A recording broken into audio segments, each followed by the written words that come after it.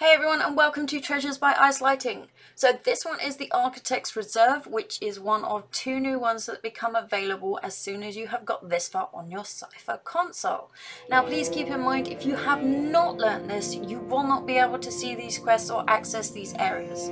So once you have completed the learning, you will see two new ones on your map. These are quest markers. The big red X I am crossing out is the one for the proto pair. Please see my other video for that one.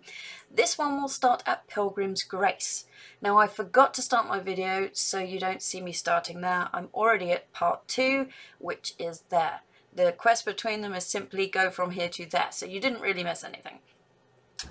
So most of these quests all say you need 3 people to do as a mage with crap gear.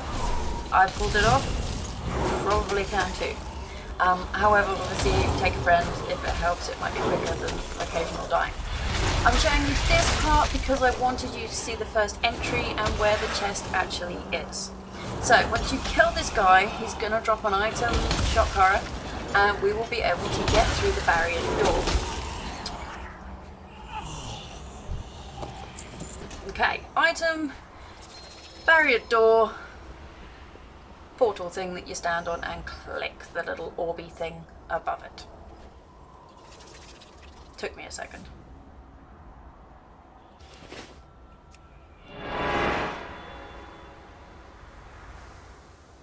Okay, now we're in. There is the chest, which has a shield over the top. Click it, it will tell you it requires the Architect. So now there are a whole bunch of quests, also all stating 3 people.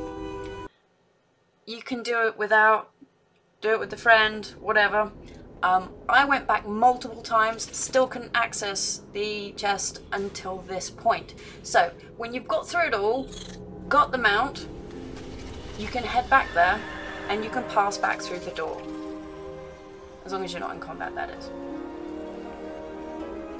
Now, it seems you can pass through in and out as much as you like now. So when you see other things appear in here, you can collect them. But there you go, the chest is now available, and that's another one off of our list. Thanks for watching.